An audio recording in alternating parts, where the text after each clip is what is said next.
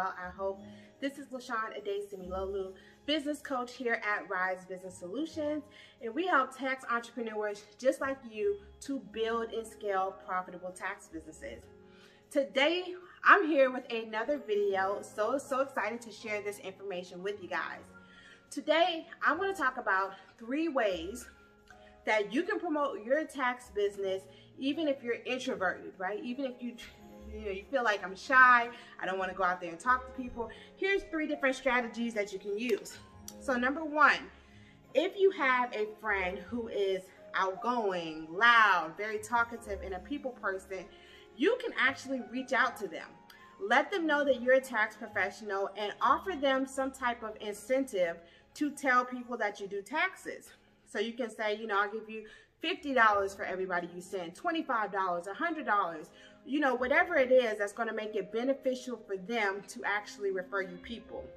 Now, I have used this strategy again and again in my own life, and I've gotten well over 100 clients this way just from using other people. So this is one strategy that you can use. All right, another tip, number 2, how you can use to promote your tax business even if you're introverted. You can begin going into groups, neighborhood groups. Look up your city and then buy or sell groups or neighborhood groups or whatever. Go in those groups and begin just sharing tax tips, okay? You're going to go in there, you're just going to share tax tips. Don't even try to sell anything. Just say, here's a tax tip. I'm a tax professional. This is what I do.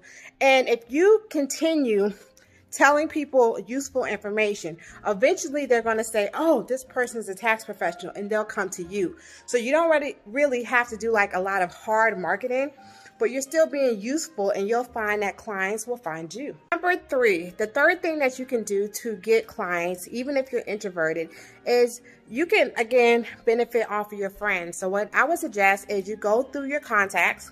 This is something that we used to do in real estate. We would all sit down in a circle and we would call everybody in our contacts and we would say, hey, I have to sell a house right now. Can you help me? Do you know somebody who you can refer me to? So you can do the same thing in